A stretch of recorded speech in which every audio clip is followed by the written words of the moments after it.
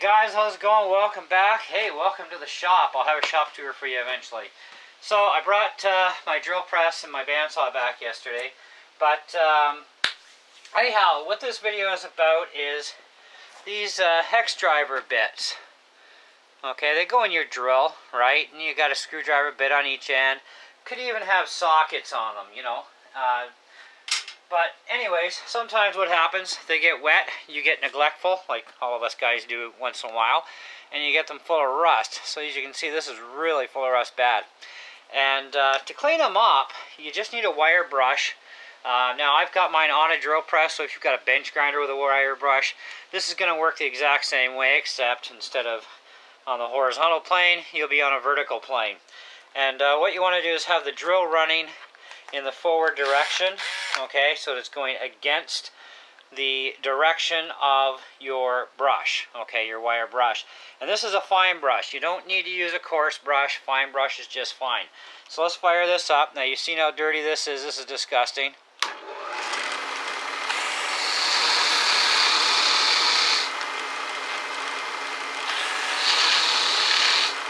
Oh, my battery's dying. Hang on.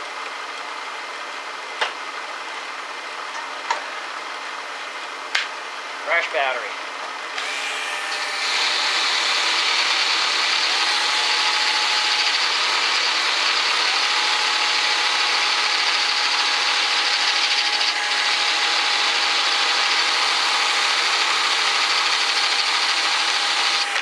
Now in the case of a flat blade, you'll want to stop it on the flat.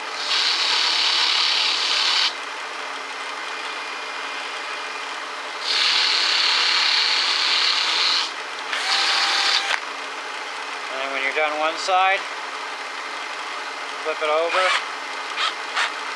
Now this has a star on this end. I just go full bore with the drill.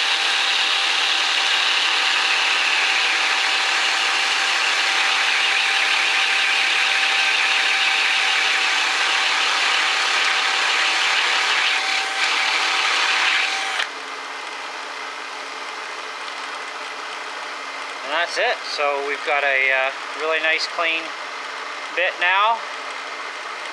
No more rust. Almost looks new again. And that's, guys, how it's done. Now I also have these adapters too that you can put sockets on.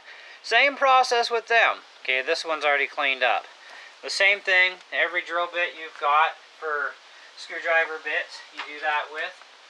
As far as cleaning up an actual drill bit goes, if you've got one that's pretty rusty, including spade bits are wonderful. You can actually use these in the drill, but what I would recommend, of course, is because these are so flat and chunky, I'd do this.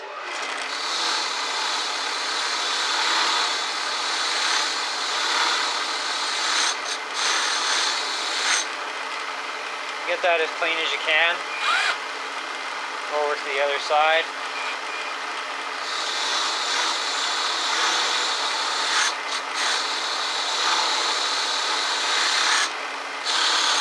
Flip the edges.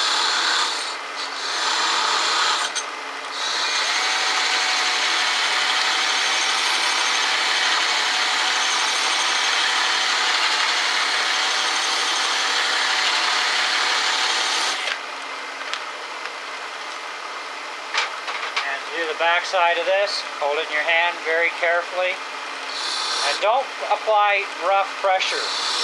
Even when you're doing your regular bits, don't use a lot of pressure, you don't need to.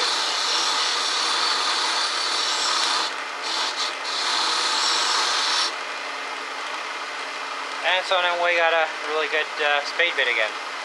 That's it, that's all there is to it. So, hope you enjoyed the video. Let me know what you think. Feel free to leave your comments. Get you the next one. Thanks for watching.